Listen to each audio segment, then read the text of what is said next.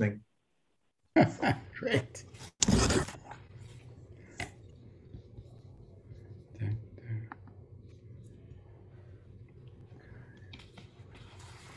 Okay, we should go on mute.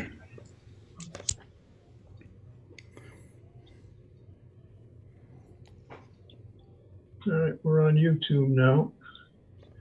You want to wait a few more minutes, Rabbi, and see if we get a few more stragglers. Okay. And everybody else, why don't you, everybody, please mute yourself and turn off your videos.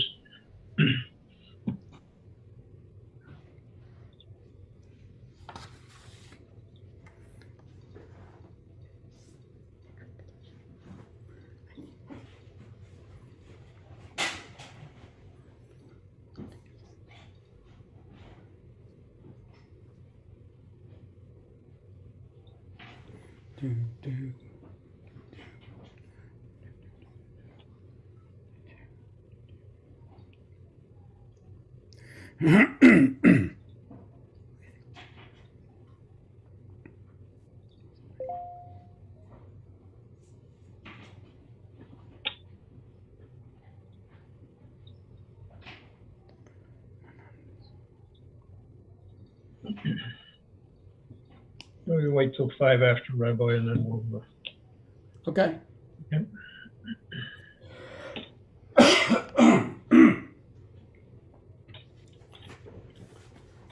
Right back.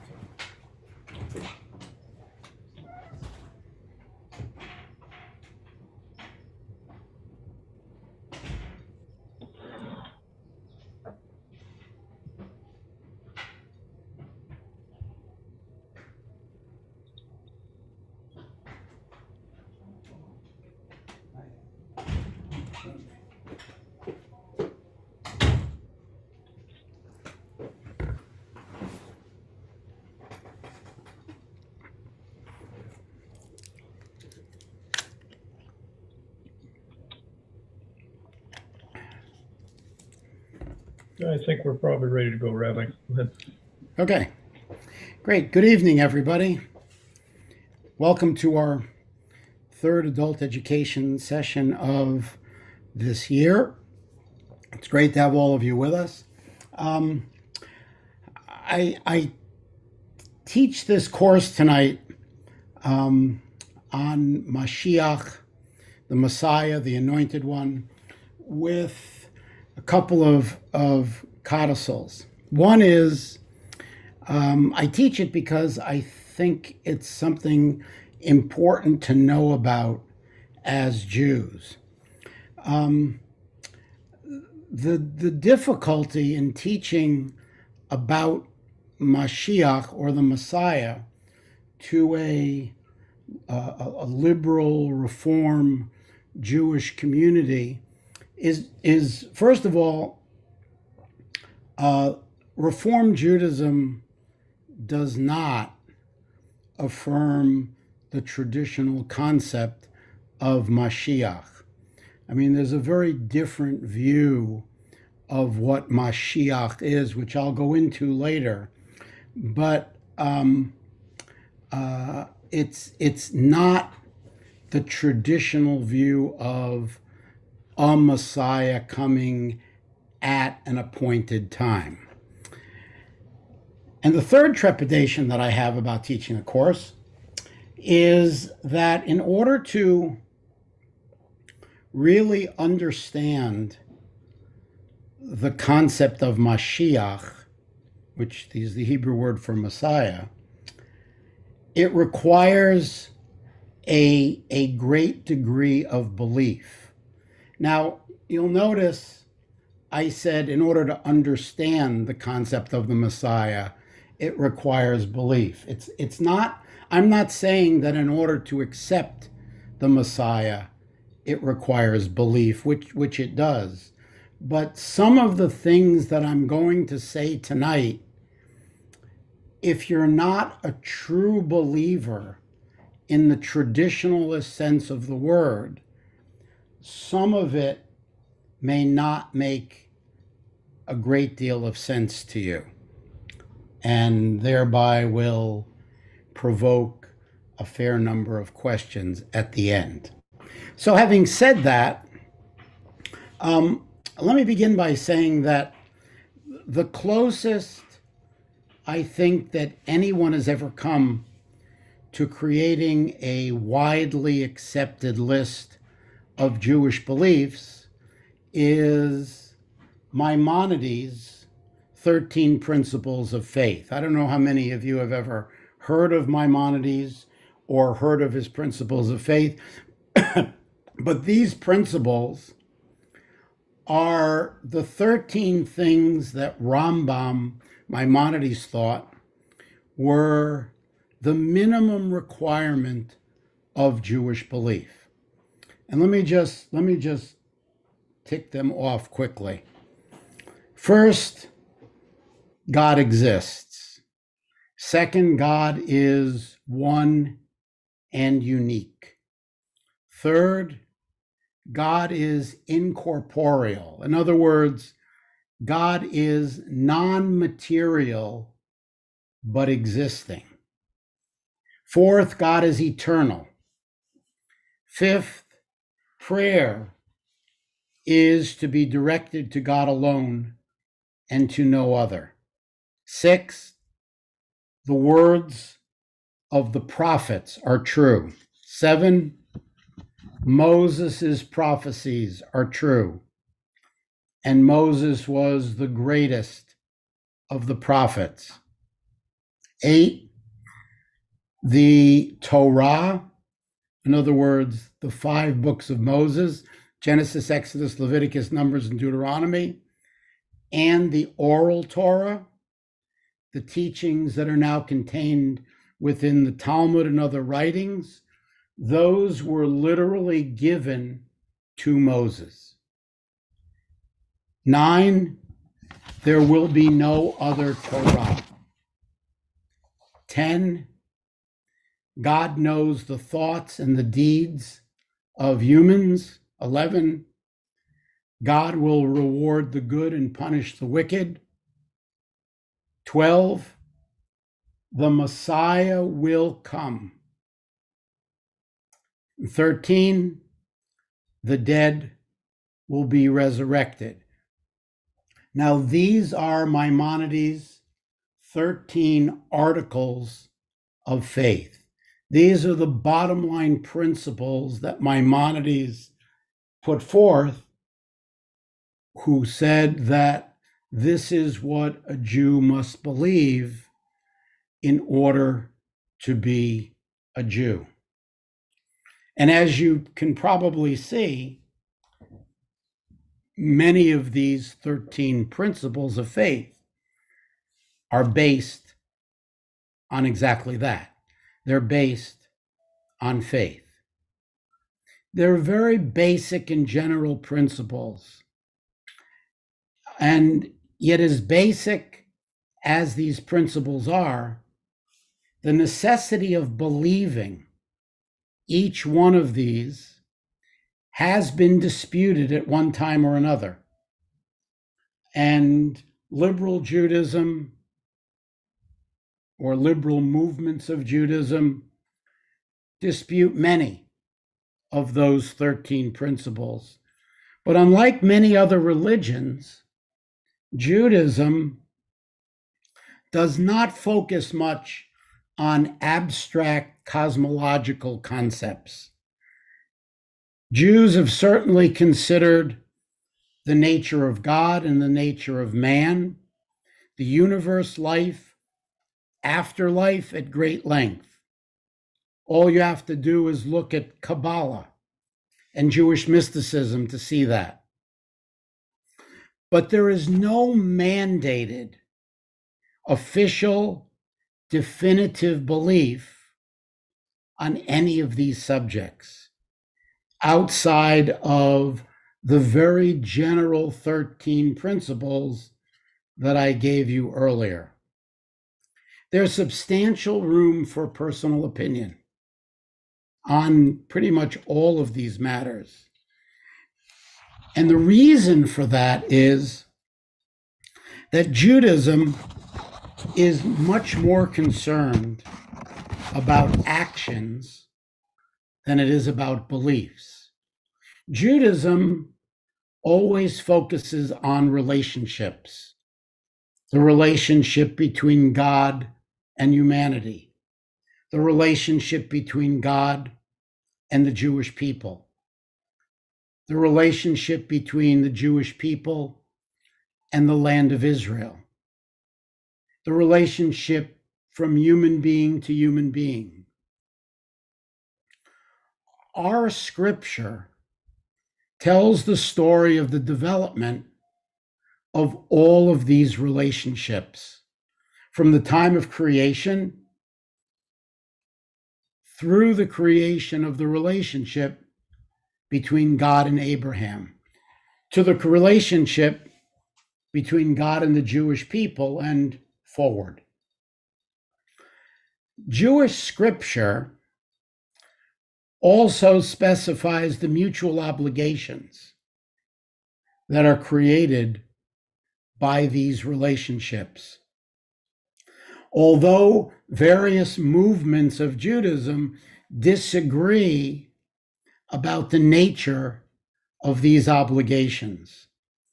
Some say these obligations are absolute, unchanging laws of God from God. That would be the orthodox or the traditional point of view. Some say they are laws from God that change and evolve over time. And you can find that very much within the workings of the conservative movement. Some say that these are nothing more than guidelines.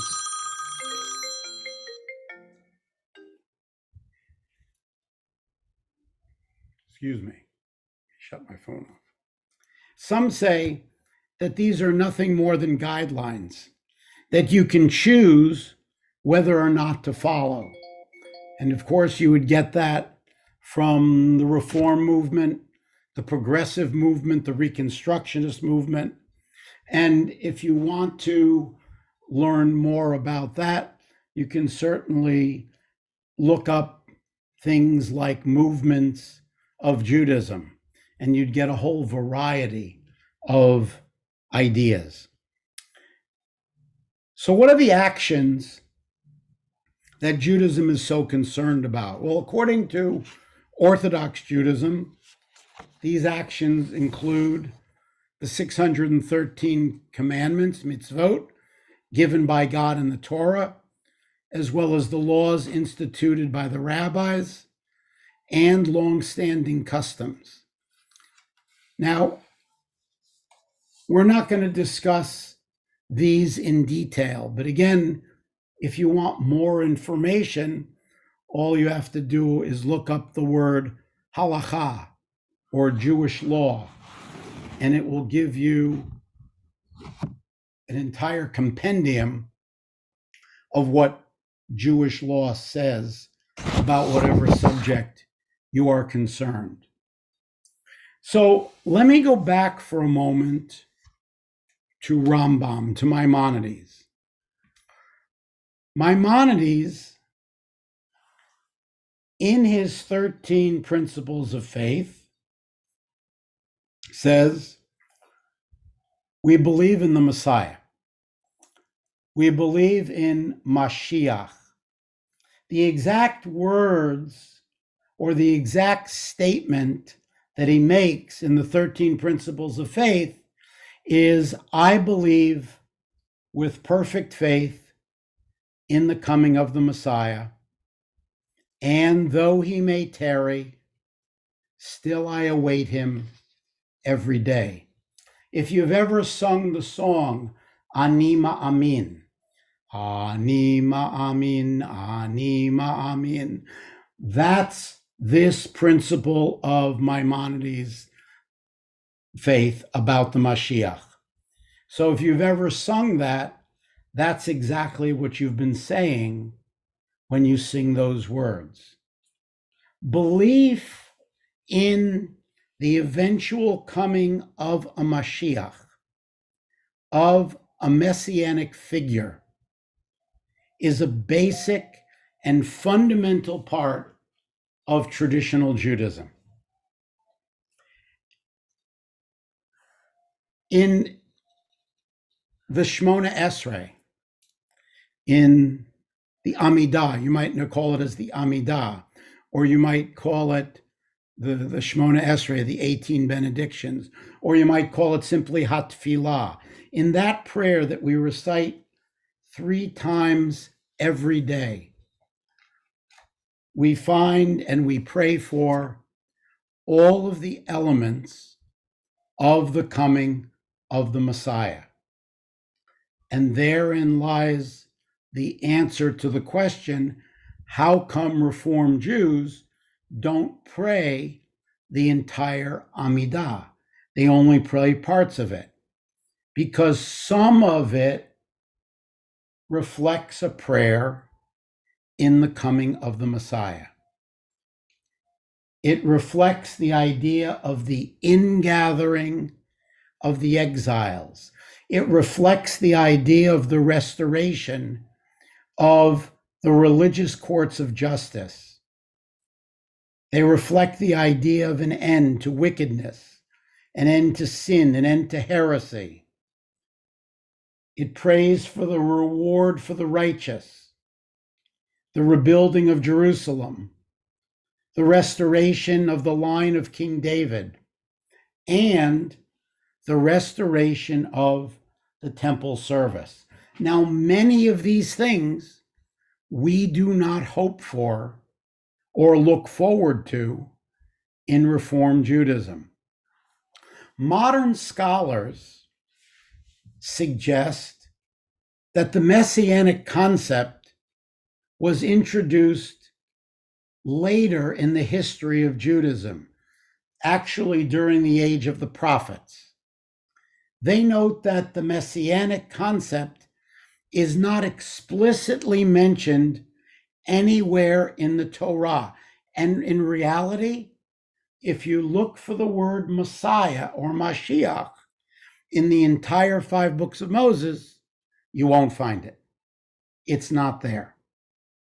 However, and here's where belief comes in, traditional Judaism maintains that the messianic idea has always been a part of Judaism.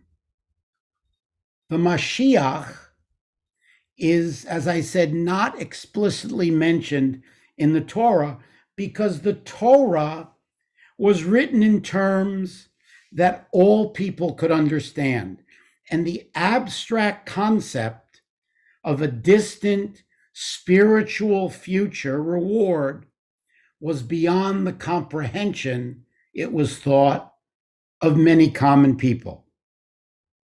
However, the Torah does contain references to terminology like Acharit Hayamim, the end of days, which is the time of the Messiah.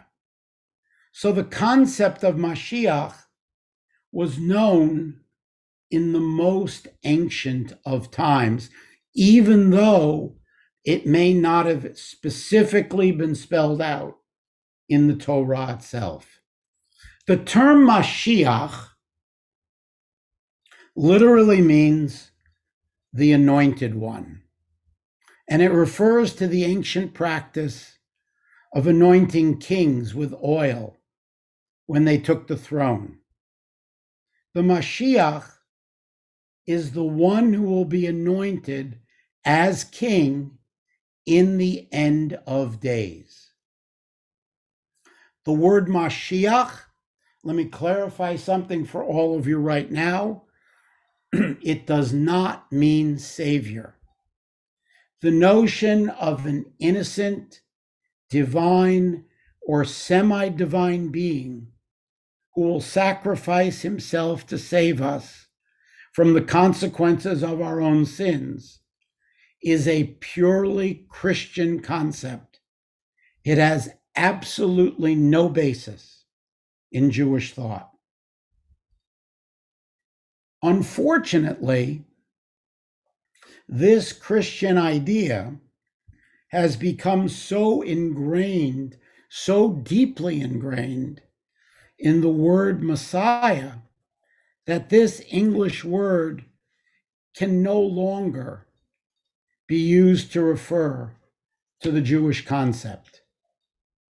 The word Mashiach is the word that we use in Judaism to describe the Anointed One.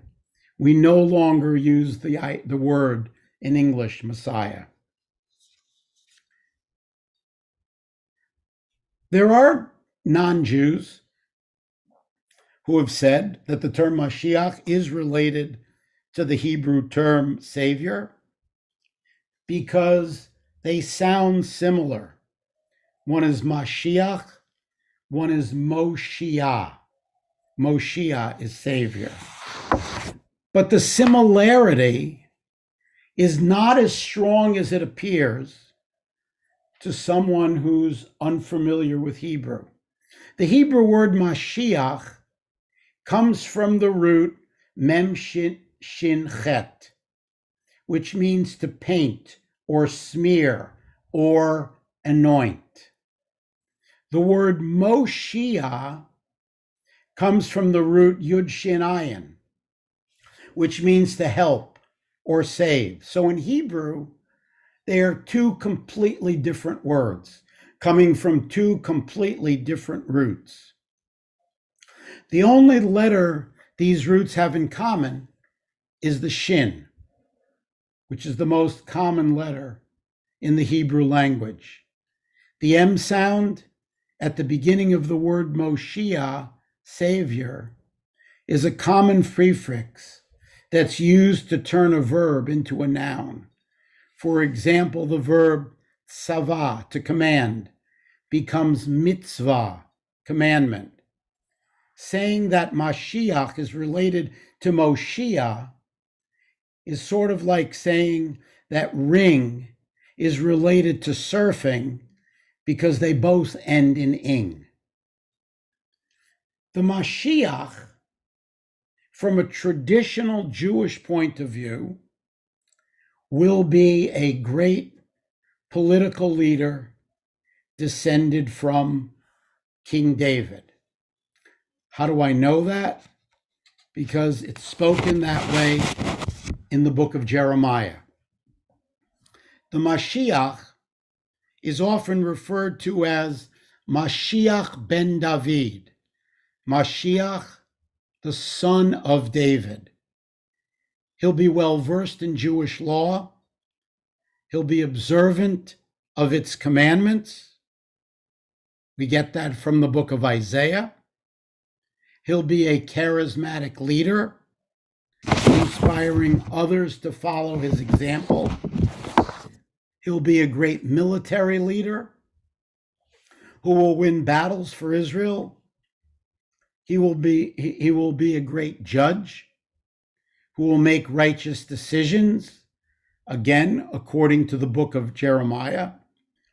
But above all, and this is the thing I want you to remember about Mashiach, is he will be a human being, not a god, not a demigod, nor will he be a supernatural being. It has been said that in every generation, a person is born with the potential to be the Mashiach. If the time is right for the Mashiach or the Messianic age within a person's lifetime, then that person will be the Mashiach. But if that person dies before he completes his mission, the mission of the Mashiach, then that person was never the Mashiach to begin with. You may have heard of the concept of Lamed Vav. Lamed Vav in Hebrew are the letters. Lamed is 30, Vav is 6. That in every generation, there are 36 righteous souls that hold up the world, or the world exists because of their efforts.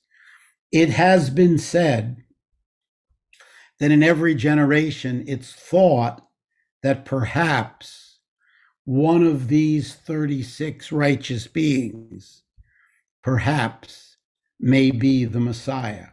But of course, we never know who those 36 righteous beings really are. There are a wide variety of opinions on the subject of when the Mashiach will come. Some of Judaism's greatest minds have cursed those who've tried to predict the time of the Mashiach's coming, because errors in those kinds of predictions could cause people to lose faith in the messianic idea or even in Judaism itself. This actually happened in the 17th century when a man by the name of Shabbatai Tzvi claimed that he was the Messiah. During his lifetime, Shabbatai Tzvi converted to Islam under the threat of death. And many Jews were so taken with him as the Messiah, they converted with him. But nevertheless, this prohibition has not stopped anyone from speculating about the time when the Messiah will come.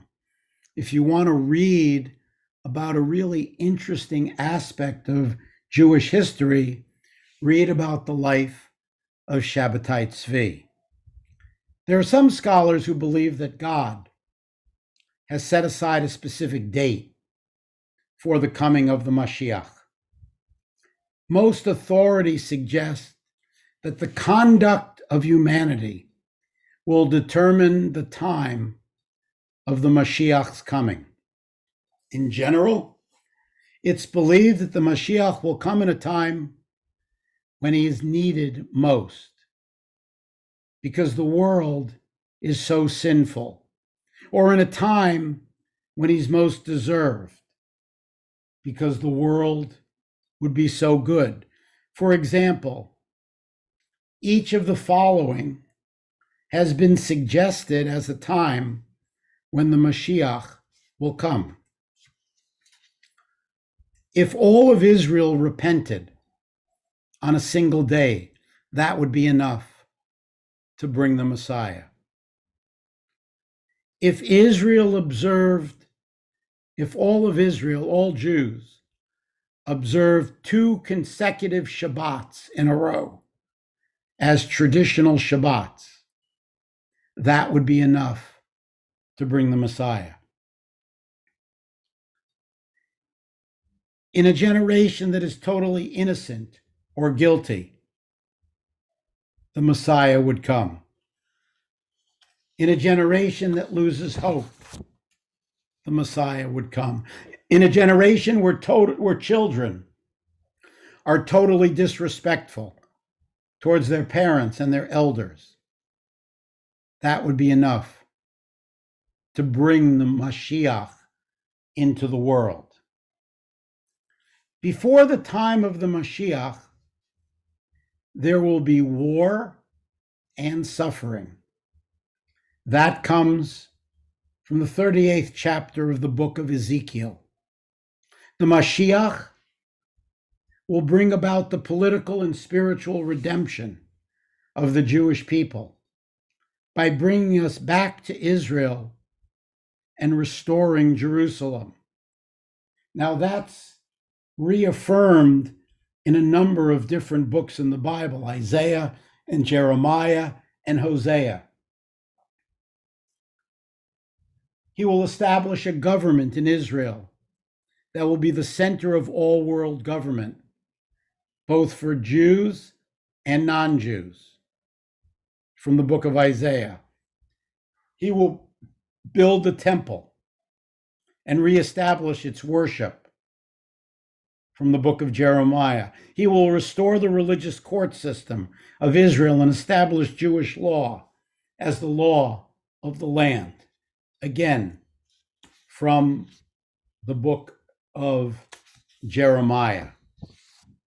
The world after the Messiah comes is often referred to in Jewish literature as Olam Haba. It's a good term to remember. Olam Haba literally means the world to come. Now, that term can cause some confusion because it's also used to refer to a spiritual afterlife. In English, we commonly use the term Messianic age to refer specifically to the time of the Mashiach. Olam Haba will be characterized by peaceful coexistence of all people. From Isaiah, hatred, intolerance, and war will cease to exist. There are some authorities who suggest that the law of nature will change so that the predatory beasts will no longer seek prey, and agriculture will bring forth a supernatural abundance. Again, from the book of Isaiah. Others, however, say that these statements are merely an allegory for peace and prosperity. All of the Jewish people, when the Mashiach comes, will return from their exile among the nations to their home in Israel. Again, from the book of Isaiah and Jeremiah and Hosea. And just let me give you a sidebar to this.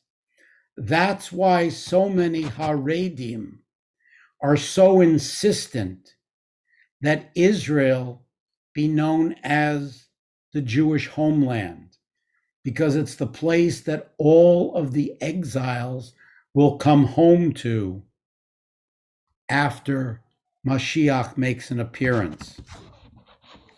The law of the Jubilee will be reinstated. If you don't know what the Jubilee is, the Jewish year is based on something called a sabbatical year.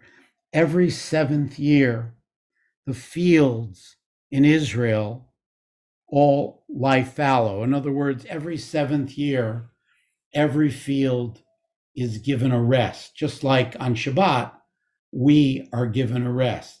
That takes place every 7th year. In Israel, it's done, and it's one of the qualifications for food products to be considered kosher, that the person who's growing these products lets the fields rest every 7th year. If that doesn't happen, that's one of the distinctions that can make food not kosher. 7 sevens makes 49 years, a cycle of 49 years. On the 50th year, that year in the Bible is called Hayovel, the Jubilee. And the Jubilee, all things go back to the way they started. In other words, all land is returned to its original owners. All fields lie fallow. Nothing is produced that year. All prisoners are able to go free. All slaves, anyone who is enslaved in any way, is given their freedom during Yovel, during the 50th year. So one of the things that the Messiah is supposed to reinstate is this Yovel, is this 50th year celebration. In the Olam Haba, in that world to come, the world of the Messiah, it's said that the whole world will recognize the Jewish God as the only true God, and the Jewish religion as the only true religion. Again, from Isaiah, from Micah, and from Zechariah. There'll be no murder, no robbery, no competition, no jealousy. There'll be no sin from the book of Zephaniah. Sacrifices will continue to be brought to the temple. Remember, the Mashiach is going to reinstate the temple cult and the temple worship. But these will be limited only to thanksgiving offerings, offerings of our giving thanks to God for what we have. There'll be no further need for expiatory offerings. In other words, there'll be no further need for sin offerings or guilt offerings or free will offerings or heave offerings, which were given during the time of the temple, because none of those things will continue to exist, b'mot HaMashiach, in the days of the Messiah. Now, there are other things that are supposed to take place during the Messiah or the Messianic reign, but those are mostly the highlights of what will come to be. And you can readily see some of the reasons why liberal Judaism, Reform Judaism, Progressive Judaism, Conservative Judaism, and to some degrees, Reconstructionist Judaism, rejects this whole idea of the coming of a physical Messiah, because none of these groups have any desire to go back to the way things were done during the times of the temple in Jerusalem. Just because a third temple may be resurrected, it doesn't necessarily mean, from a liberal point of view, that we need to do all of the things that were done back then. In other words, it doesn't have to literally take place the way it took place so many hundreds and thousands of years ago. Now, Jews do not believe that Jesus was Mashiach. Assuming that Christian scripture is accurate in describing him, Jesus simply did not fulfill the mission of the Mashiach as it's described in the biblical passages that I've cited. Jesus didn't do any of the things that the scripture said the Messiah is going to do. On the contrary, another Jew, born about a century later, came far closer to fulfilling the messianic ideal than Jesus did. His name was Simeon ben Kosiba. He was known as Bar Kokhba, literally means son of a star. He was a charismatic, brilliant, but brutal warlord. Rabbi Akiva, one of the greatest scholars in Jewish history, believed that Bar Kokhba was Mashiach. Bar Kokhba fought a war against the Roman Empire, catching the 10th Legion by surprise and retaking Jerusalem. He resumed sacrifices at the site of the temple, and he made plans to rebuild the temple. He established a provisional government, and he began to issue coins in this government's name. This is what the Jewish people were looking for in a Mashiach. Jesus never clearly fits into this mold. Ultimately, however, the Roman Empire did crush the revolt, and they killed Bar Kokhba. And after his death, everyone acknowledged that he was not Mashiach. Throughout Jewish history, there have been many people who have claimed to be the Mashiach, or whose followers have claimed that they were Mashiach. Bar Kokhba, Shabbatai Tzvi, Jesus, others that are too numerous to mention by name. Leo Ralston reports some very entertaining accounts under the entry for Mashiach in The New Joys of Yiddish. But all of these people died without fulfilling the mission of Mashiach. Therefore, none of them is considered to be Mashiach. The Mashiach and the Olam Haba lie in the future, not in the past. And I wanted to give you sort of just a quick overview of the image of the Messiah in Judaism and Christianity.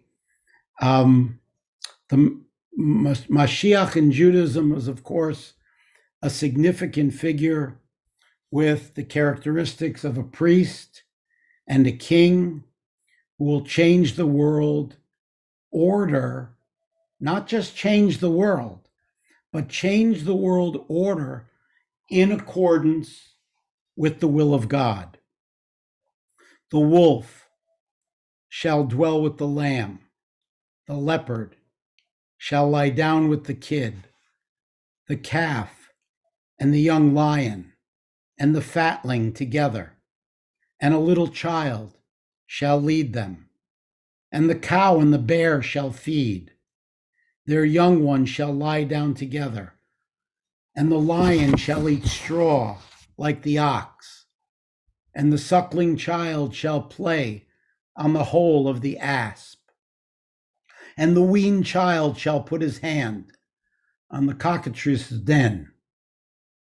They shall not hurt nor destroy in all my holy mountain, for the earth shall be full of the knowledge of God as the waters covered the sea. Of course, all of that is from the book of Isaiah, and all of that describes Bimot HaMashiach, the days of the Mashiach, the days of the Messiah. A quick recap of some of the characteristics of the Jewish Messiah. He'll be a servant of God. From Isaiah, behold my servant whom I uphold, mine elect, in whom my soul delighteth. I have put my spirit upon him. He shall bring forth judgment to the Gentiles. Secondly, he will build the kingdom of God. He shall build a house for my name, from the second book of Samuel. He will be a national hero who will vanquish the enemies of Israel.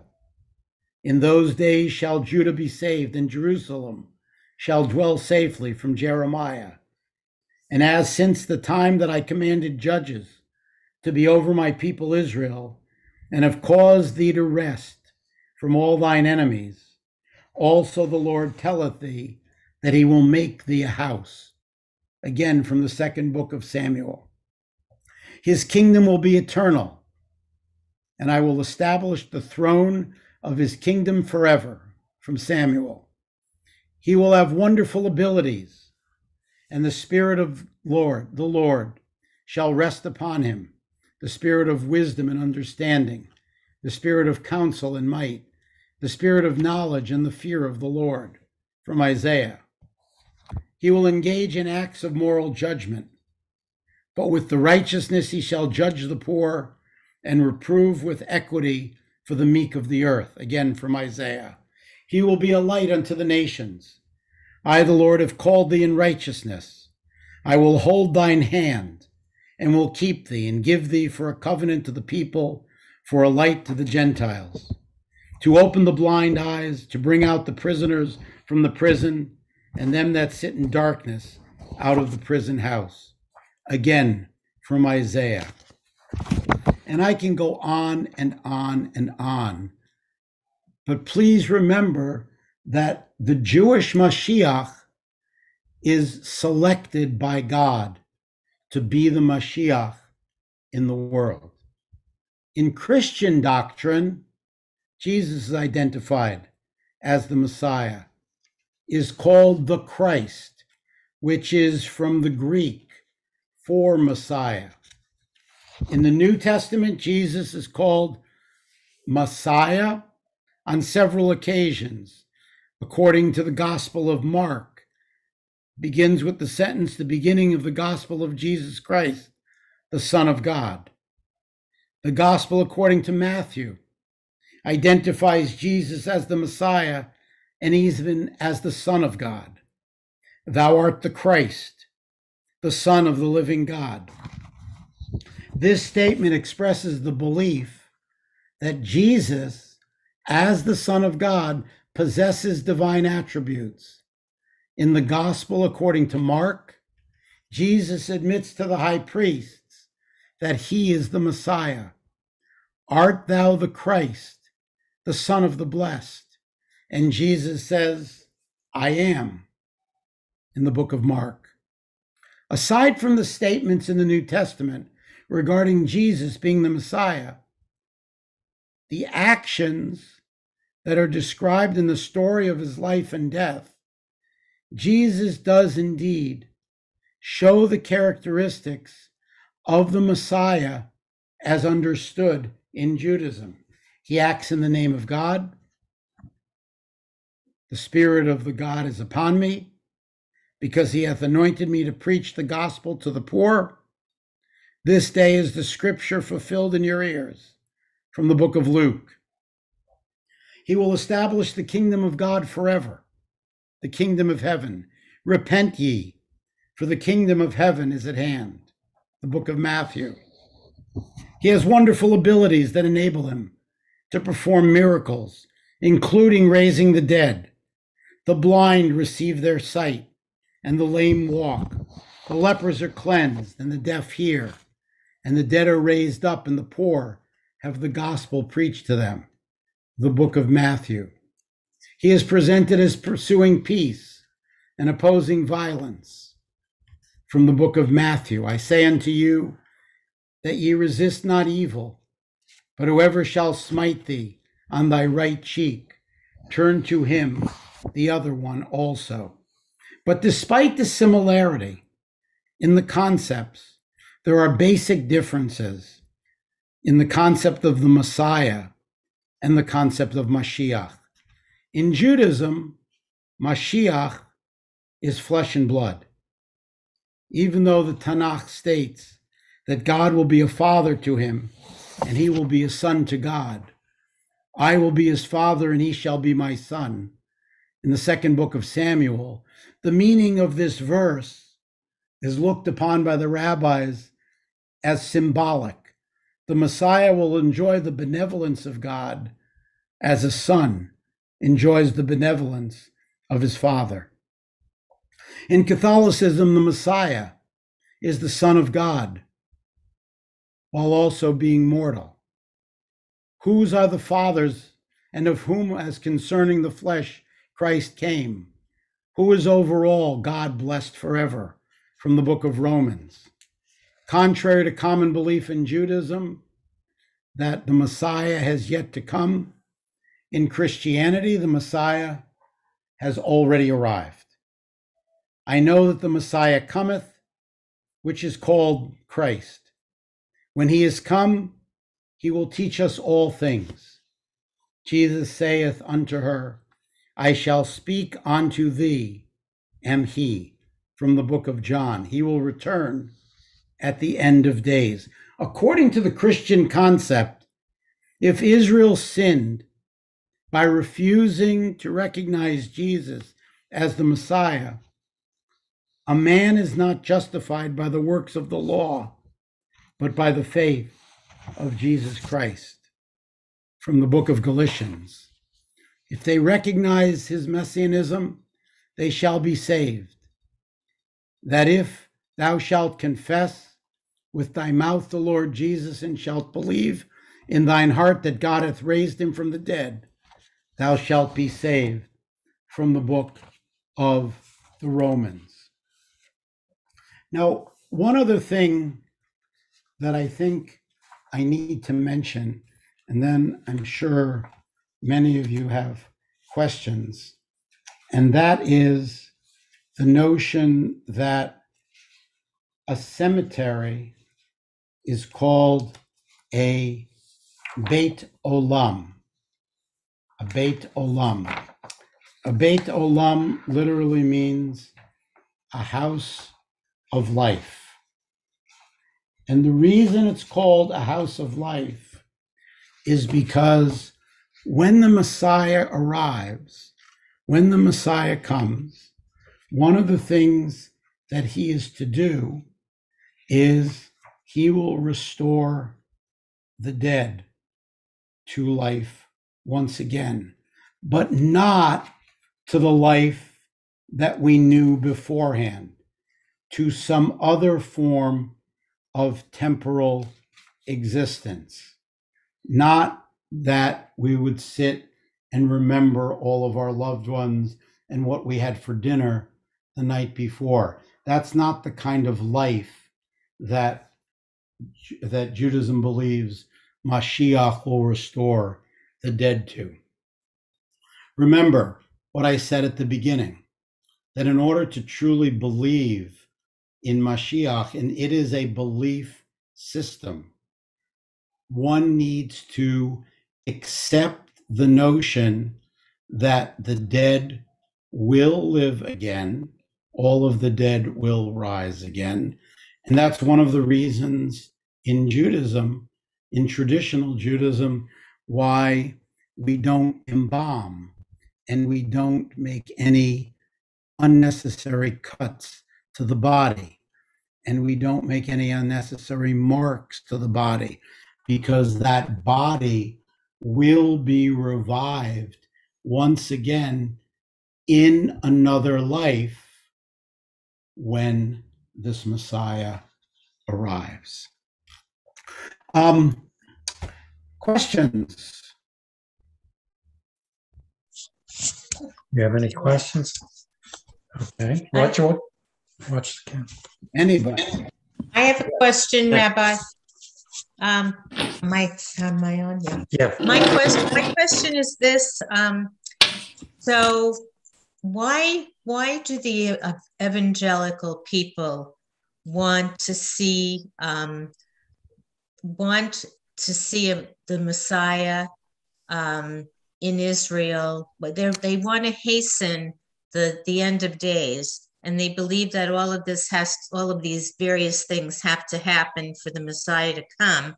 But they're not talking about a Jewish Messiah. They're talking about Jesus coming back again. Is that right?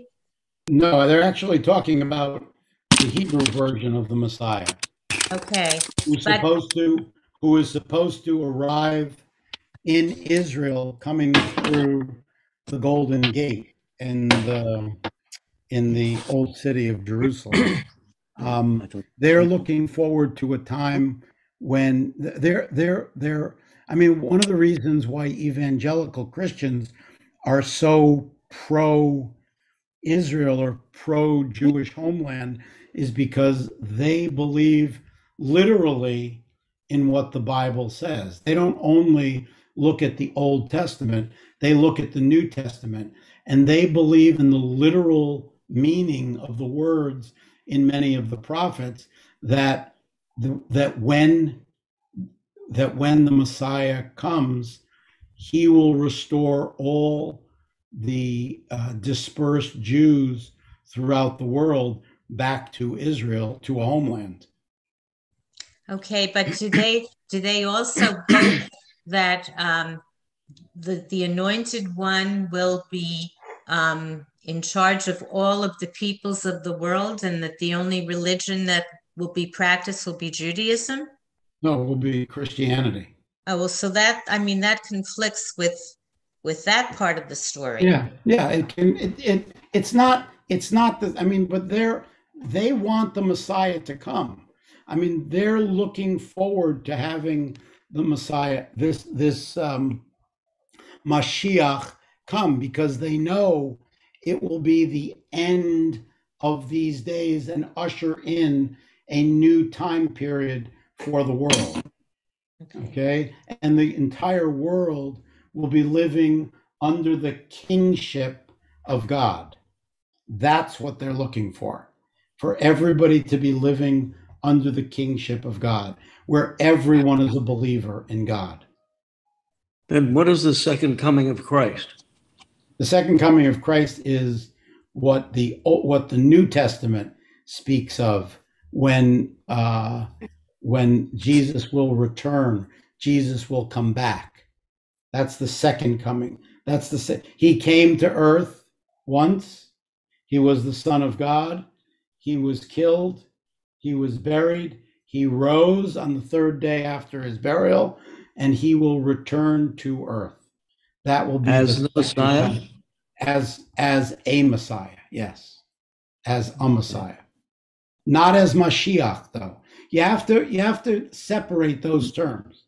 Mashiach is what the scripture talks about in terms of an actual chosen individual who comes back to earth. The reason it can't be Jesus is Jesus is kind of a demigod or godlike or spiritual. This is going to be in the form of a person, a human being. Jesus appeared as a human being, but was God, or was considered God. Was he considered God in his day or after he was killed? He was considered God about 200 years after he died. All right. No, there's another question. He was never considered the Messiah while he lived. Never. Not by anybody. There's another question not by on the him, resurrection of. Or by anybody else. Okay. Another question dealing with the resurrection of the dead. And you just mentioned there should be no cuts, no embalming, etc. Does that mean that Judaism prohibits donation of organs? Traditional Judaism, excuse me, traditional Judaism does prohibit donation of organs. Yes.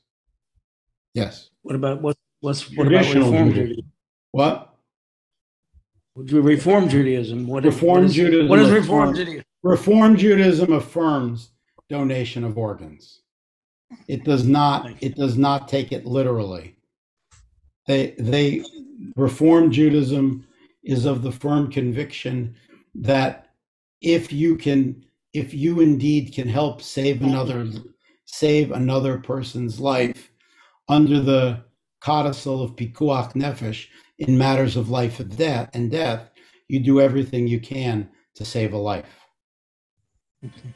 So that's how Reform Judaism explains the donation of organs. Richard Goldstein has a question. About 50 years ago, I read a book called The Passover Plot. Mm-hmm. If you remember, I think they even made a movie on it. It was written by a Jewish man named Schoenfeld, but it talked about how the disciples really made it look like that Jesus was the Messiah at that point to the people, and fulfilled many of the predictions. Of course, it came from the right line of descendancy, but of course we don't accept it because, as you said, the tasks weren't the same. He didn't fulfill all of those. The Passover plot was I won't say great fiction. I'll say interesting fiction. Mm-hmm. It was very interesting reading. I mean, I was captivated when I read it.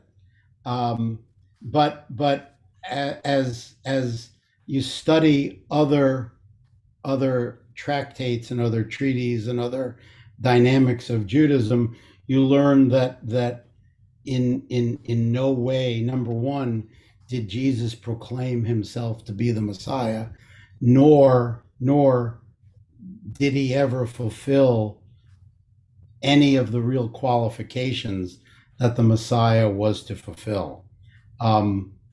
but it was, I mean, I urge people to read the book. I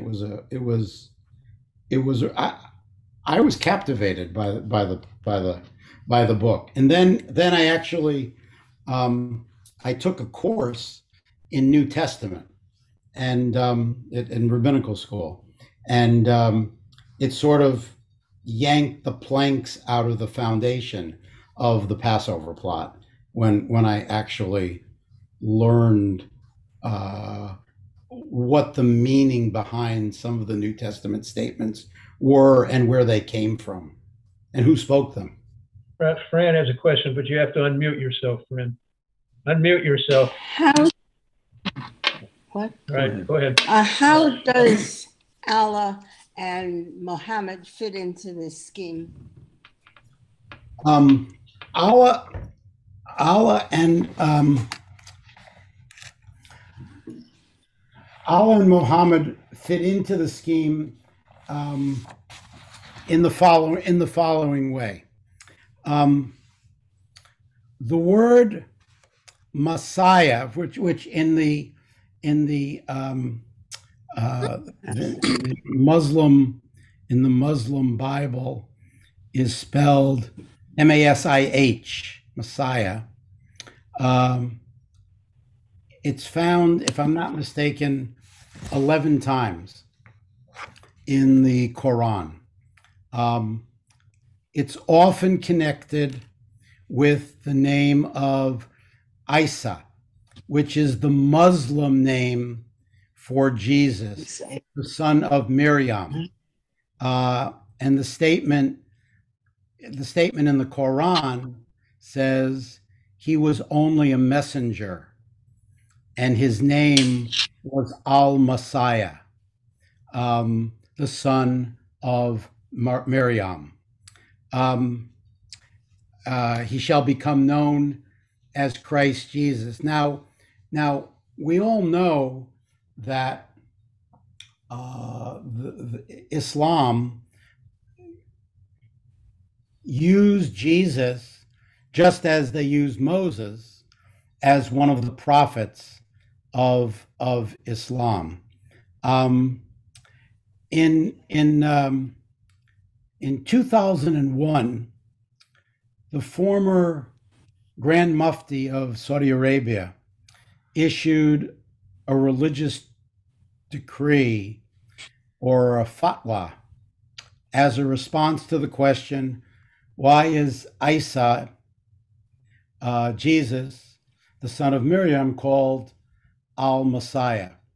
And his response, I think, encapsulates the ideas of a number of Muslim commentators before him. This is what he said, and I'll read it verbatim from the fatwa.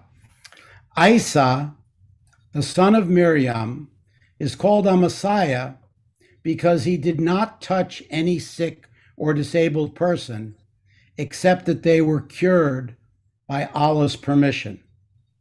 Some of the Salaf, in other words, some of the wise people, also said that he was called Al-Messiah due to his contact with the earth and his frequent traveling and the propagation of the earth of the religion. And according to these two sayings, Al-Messiah, meaning Messiah, one who touches. It's also said that he is Al-Messiah because his feet were flat, with no hollow. Because what? His feet were flat because of the soles of his feet, and he said that he was touched with blessing, or that he was purified from sin and was therefore blessed. And in these cases, Al-Messiah would mean Mamsua, which means one who is touched. But the first meaning is the most appropriate, and Allah knows best. In any case, there is no connection between this and the belief or action, and the benefit of knowing it is minimal. And the last statement of the Mufti is important. The benefit of knowing about this person called Messiah for Muslims is minimal. Okay, so for Muslims, the concept of Messiah is there, but it's not nearly as important as the concept of Allah. Okay, the concept exists in the Quran, but it's not nearly as important as Allah, what Allah does, what Allah says. And there is no notion in the Quran that there's going to be a person who's coming back to earth at a time when there's perfection that reigns or perfection exists. So that Jewish / Christian, actually / Buddhist / Chinese concept of Messiah, Mashiach, does not really exist within Islam. Muhammad fit Wait a in. minute. What's his role? Repeat What it. is Muhammad's role? Muhammad is a spokesperson for Allah. He is the spokesperson. He is the prophet of all. He is Allah's prophet. And the same responsibility of Jewish prophets in the Bible, that's exactly what Muhammad does in the Quran. Thank you. Sure. Charles? Two questions, Rabbi.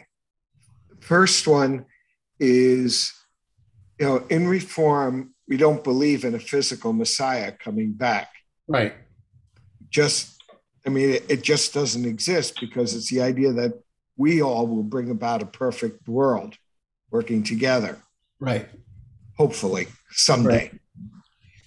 Mashiach, in the days of the Messiah, yes. Yeah.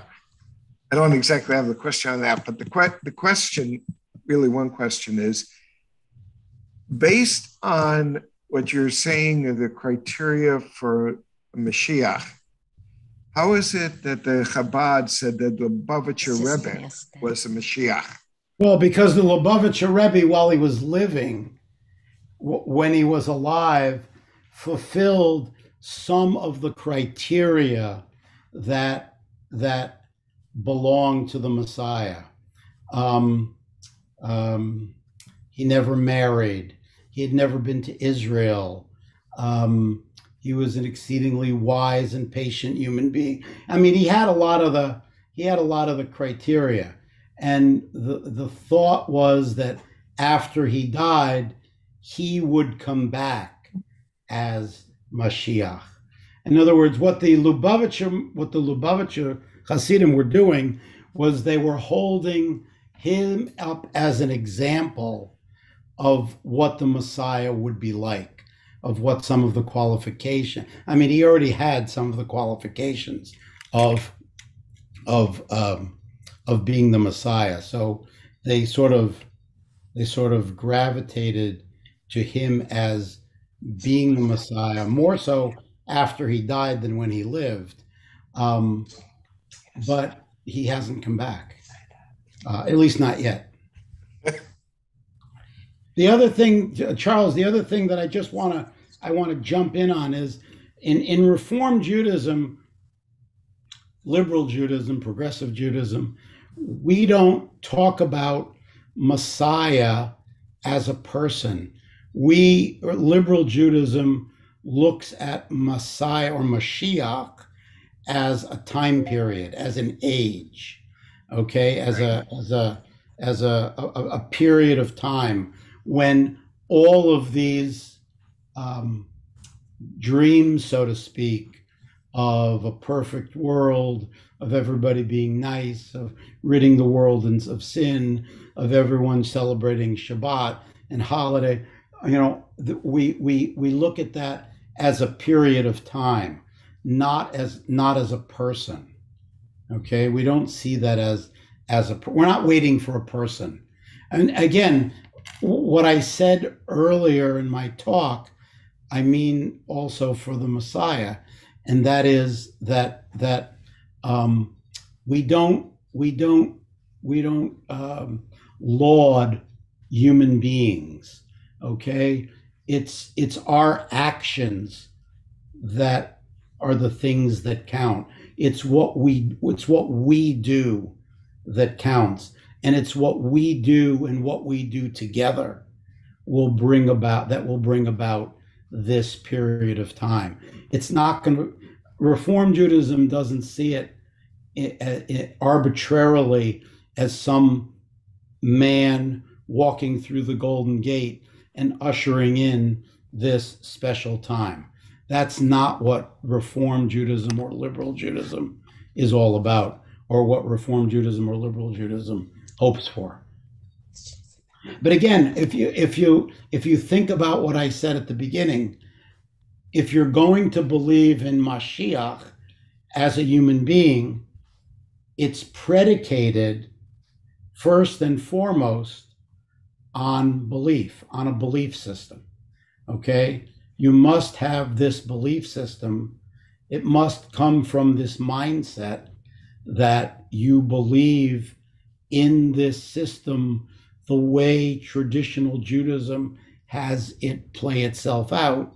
Otherwise, Mashiach, like for Reform and liberal Judaism, doesn't make any sense.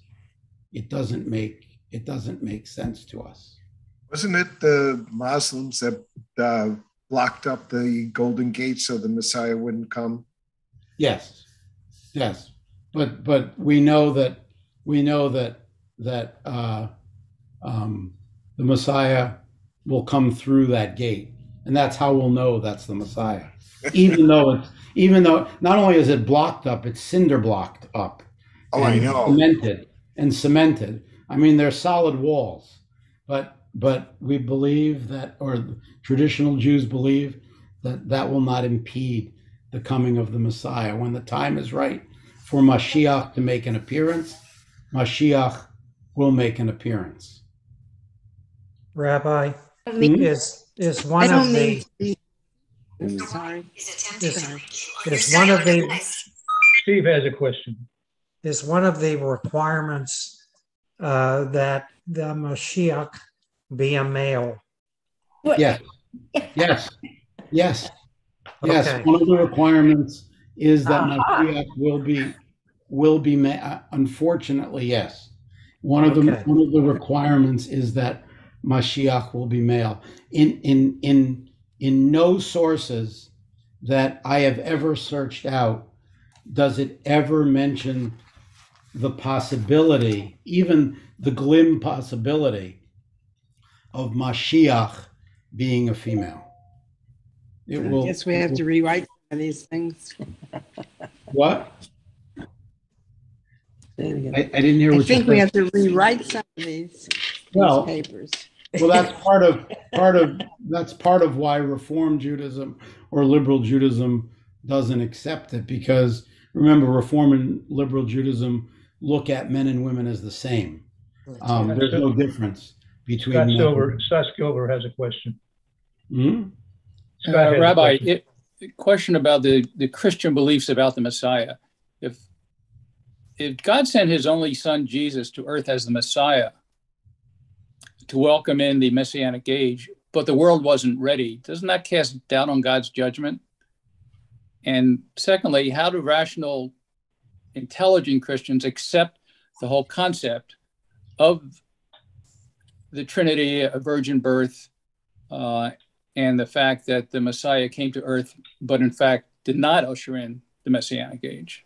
Well, again, if you're looking at, when you say Christians, you know, the Christianity, like Judaism, runs the entire spectrum from very liberal to very traditional. And number one, it depends on which group you're talking to. And number two, it doesn't cast judgment necessarily on God. Remember, the early writers of the Gospels, okay, who made these proclamations were what I'm going to call Hebrew Christians, okay? These individuals were people who were disaffected with Judaism. They were disaffected with the rabbinate. They were disaffected with what was going on at the temple. They were looking for something else. They were looking for another path. So when they wrote some of these things, they knew what they were doing when they wrote it in direct opposition to what the Jewish view of the Messiah was all about. They were trying to create a new religion. But remember, all of this happens about 2 centuries after Jesus dies. Okay, none of it is contemporaneous. None of the statements of the New Testament are contemporaneous with Jesus's life. Nothing, none of them. The earliest gospel, the Gospel of Matthew, came out anywhere from 70 to 90 years after Jesus's death. Okay, so close to a century. None of this took place till at least close to a century after Jesus' death. The last gospel, the Gospel of John, came out about 150, 160 years after Jesus' death. And it wasn't compiled into what you know to be called the New Testament till a little after 200 CE. So that's 2 centuries after Jesus died. So most of what you have, the vast majority of what you have in the New Testament, okay, is written by disaffected Jews who were leaving Judaism, trying to create a new faith. Okay, and that's why you have the variety of differences and some similarities between Judaism and Christianity. They wrote what they knew. They knew Judaism, but they needed to change it enough so that it was vastly different from what rabbinic Judaism was, because it wasn't fulfilling their needs. Hopefully that answers your question. What about the scientific explanation of at the time of Jesus, or what they described 2 centuries later? Well, the scientific explanation, the Shroud of Turin, that scientific explanation? No, about the virgin birth and God's having a son, and that aspect of this discussion. Religion isn't rational. When you say what do I think about it? I think it's creating rational understanding to irrational logic. I think it's doing the best they can to put square pegs in round holes.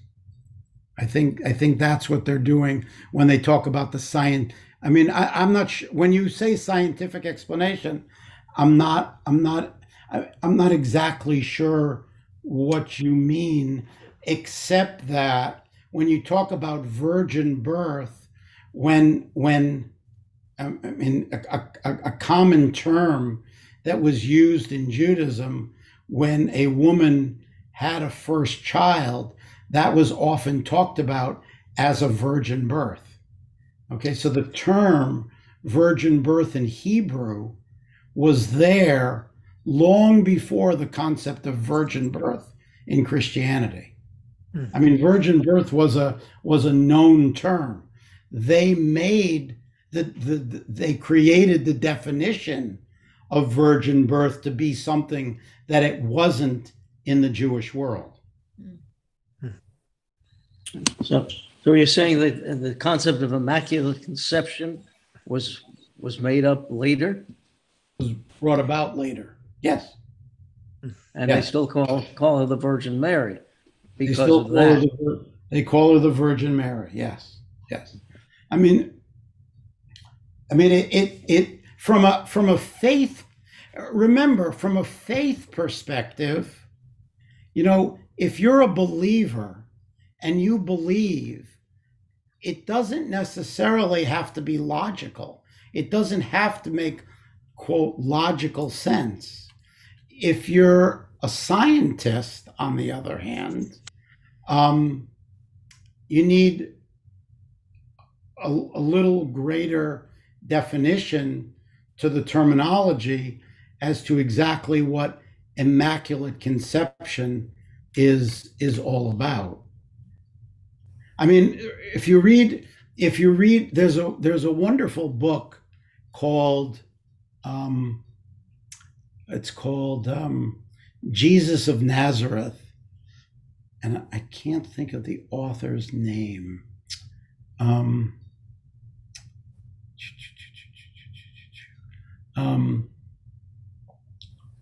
mean, for example, I'll give you an example of what I'm talking about. If you're interested, I know we're over time, but I'll give you a perfect example of what I'm talking about. When most Christians, we're coming up to Christmas, okay, and we come up to Christmas, and you look around and there are nativity scenes with the manger, and this is supposedly supposed to take place where? In Bethlehem, in Beit Lechem. Now, the problem with that it takes place in Bethlehem is the following. Jesus is only known in two ways in the New Testament. He's either called Jesus of Nazareth. He's not called Jesus of Bethlehem. He's never referred to as Jesus of Bethlehem. He's only referred to as Jesus of Nazareth. And the other way he is known in the New Testament is he is called the Galilean.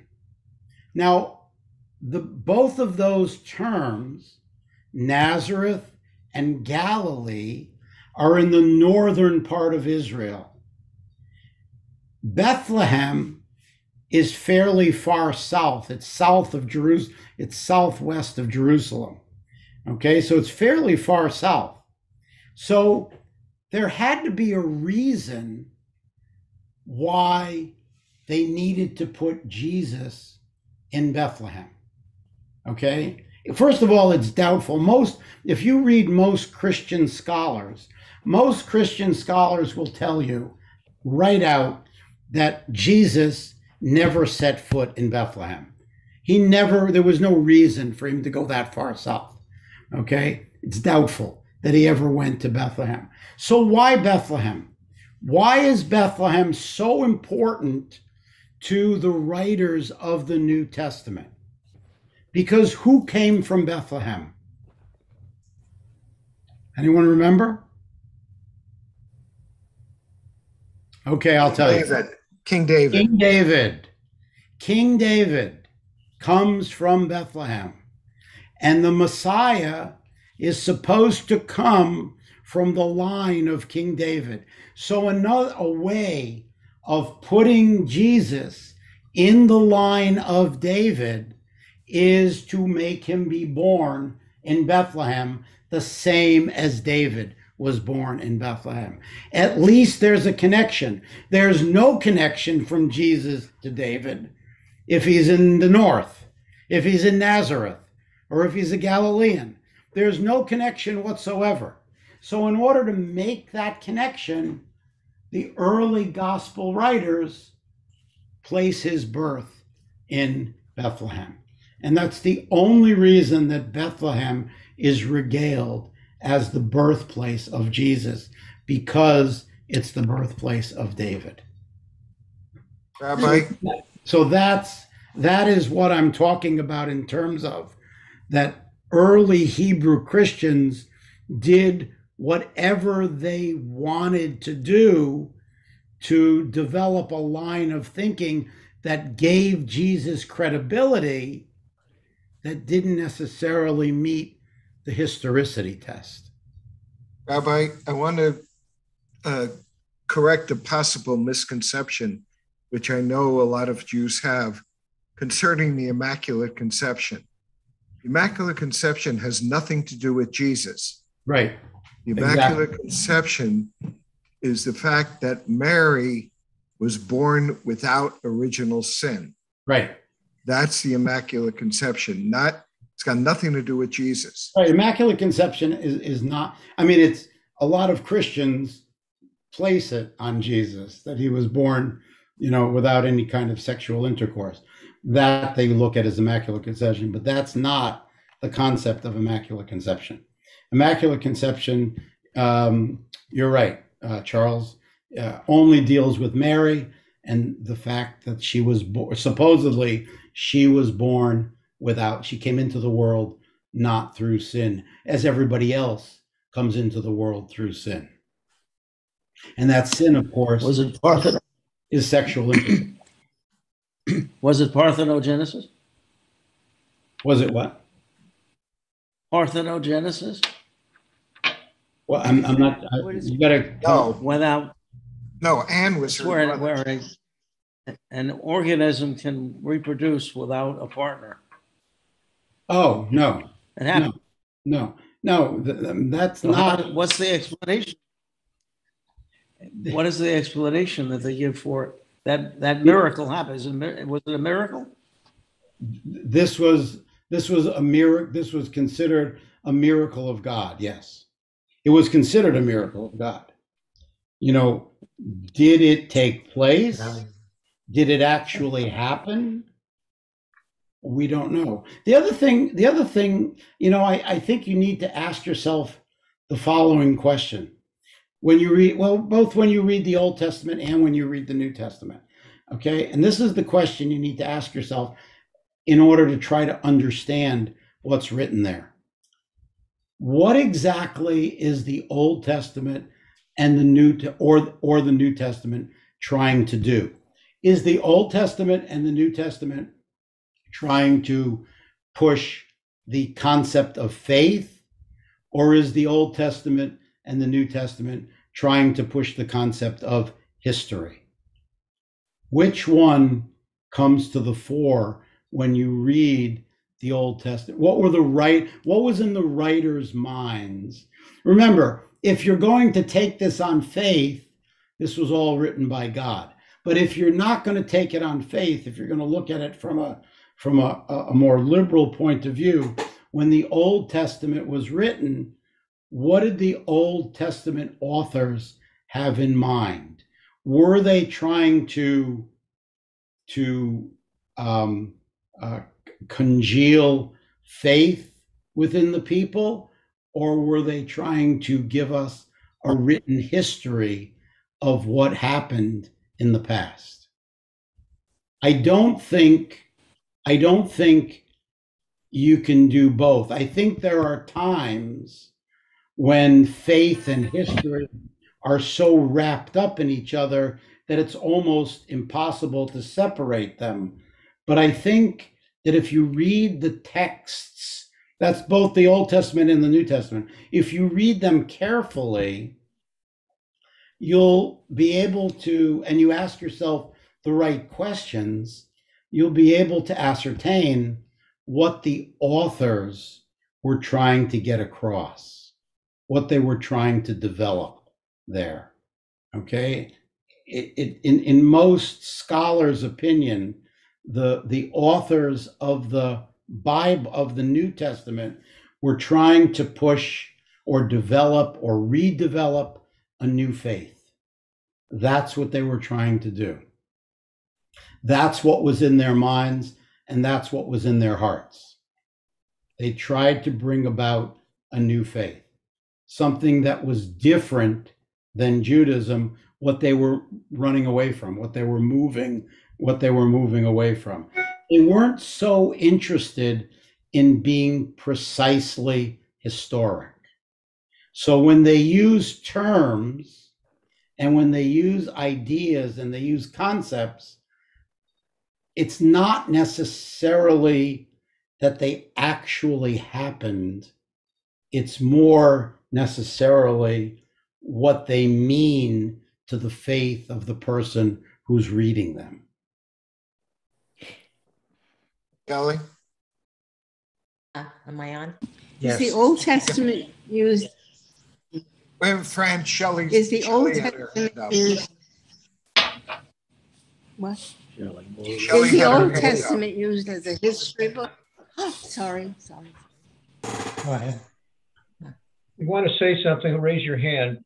Shelley had her hands up, so anybody else who wants to talk, raise your hands and we'll try to acknowledge you. Thank you.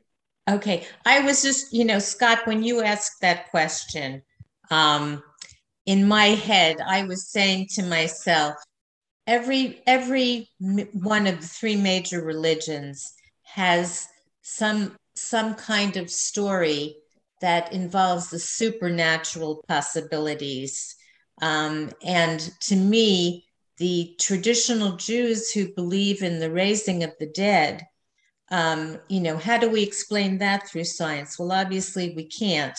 So, I think that there is this line of supernatural events to create awe in the people back in the old days, and today it exists for some people, I guess, if you believe and if you have faith.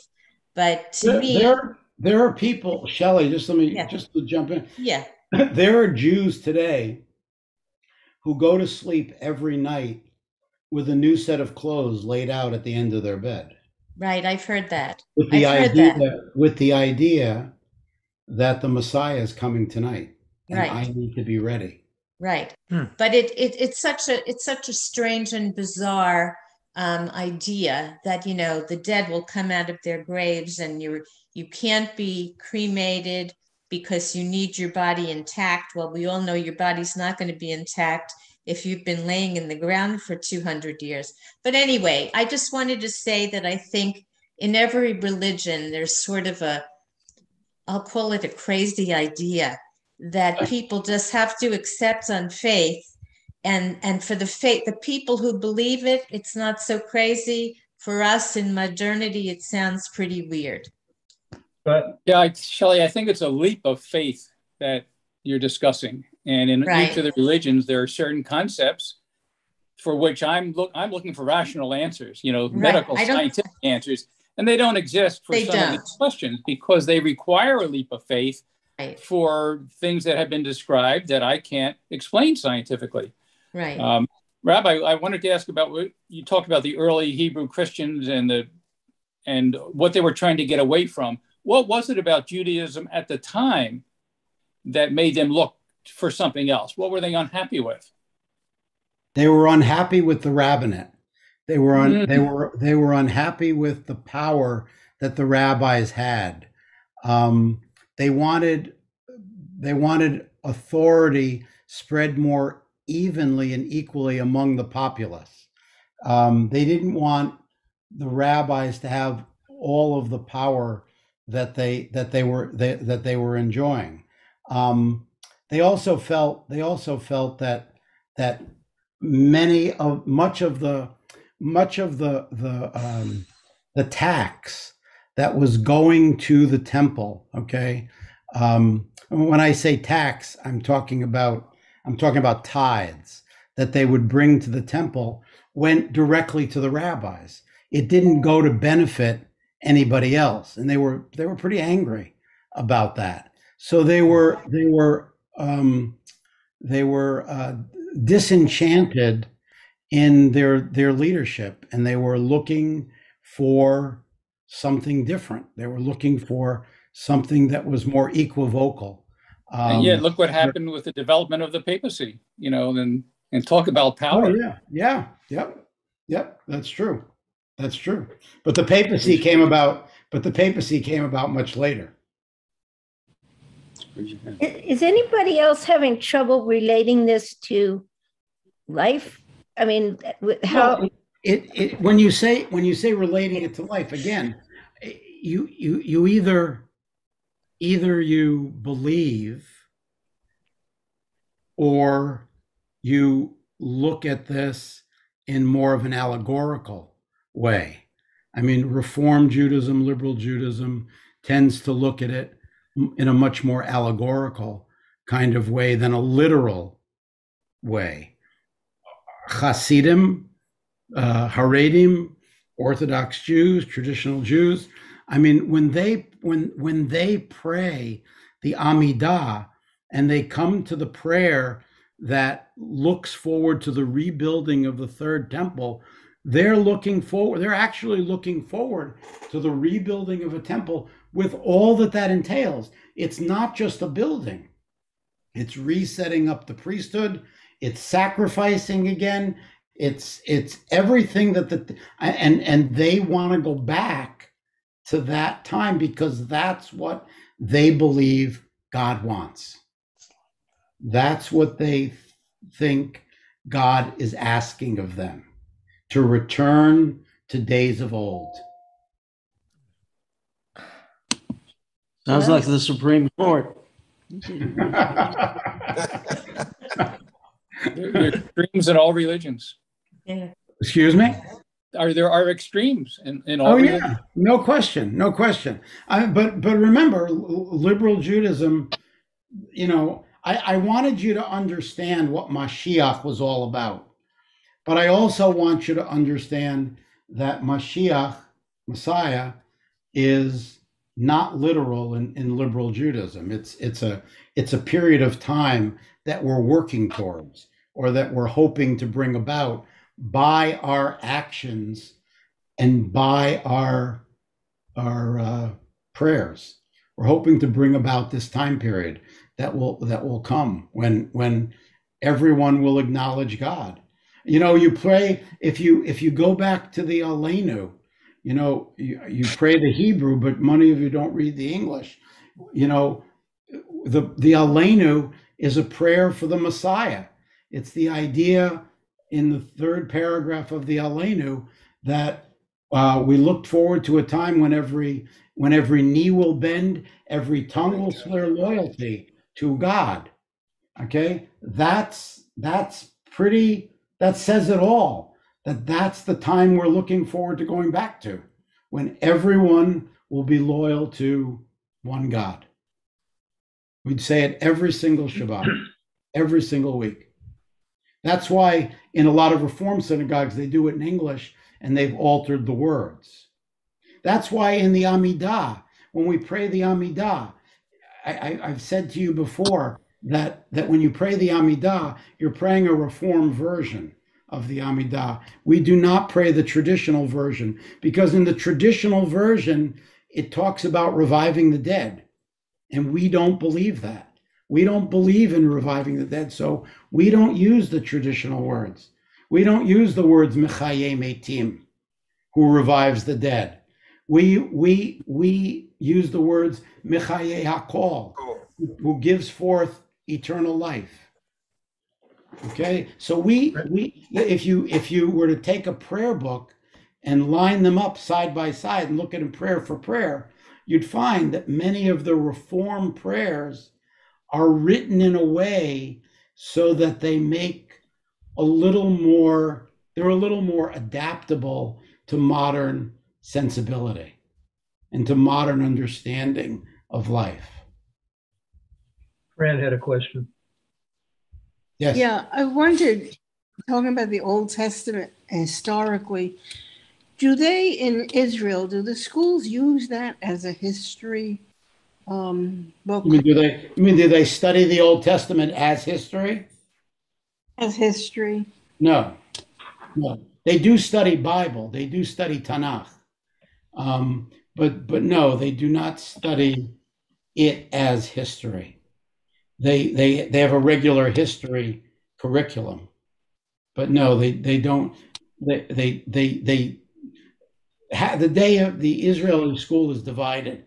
Half of the day is secular subjects. Half of the day is Jewish subjects.